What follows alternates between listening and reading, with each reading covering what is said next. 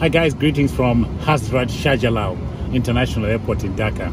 I like saying that. One of my favorite airport names, Hazrat Shah Jalal International Airport in Dhaka.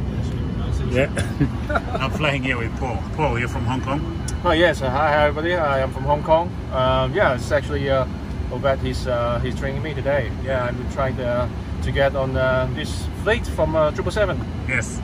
Yeah. So how are you liking the 747? So you've done your first sector, very nice landing, by the way. Yeah. Well, thanks very much. And then yeah, I enjoyed that because I've been here before. That was 13 years ago. 13 years ago, yeah. And I was on 777 for quite a long time. So back here, and I love this aircraft. And this is Queen of the Skies. Yes. So absolutely. Can't be better. I love it.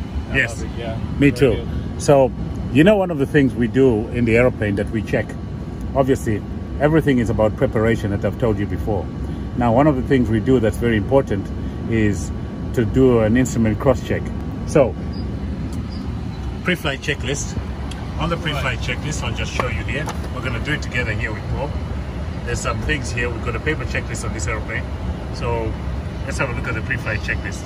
The first thing it says is oxygen. We've already done that. So, let's do the flight instruments. Okay, guys, so we're going to do an instrument cross-check, and Paul is going to start off with the instrument cross-check, and I cross-check it as well.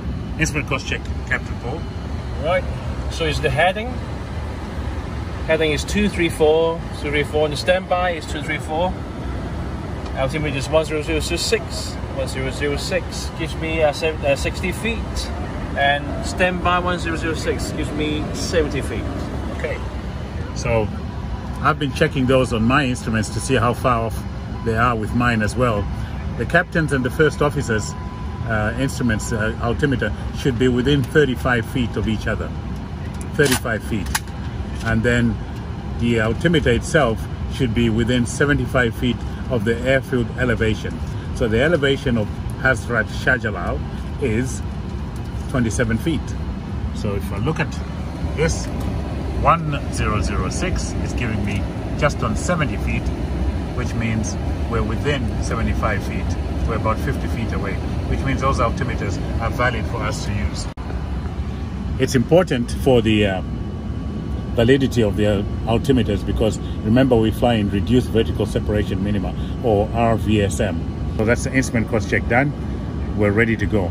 If for some reason the instrument cross-check was outside the limits, we would cross-check the QNH again with ATC just to make sure the QNH was correct. Sometimes it needs an update, and usually when you go back and check what the ATIS is, you'll find the QNH has been amended and it brings you within the limits. If it's definitely out of limits, then we have to call maintenance. Avionics will come up, check it. Sometimes you have to maybe ADD a part, maybe even change an instrument if there's a problem with it. So pretty important to have the right instrumentation working. That's part of the pre-flight later.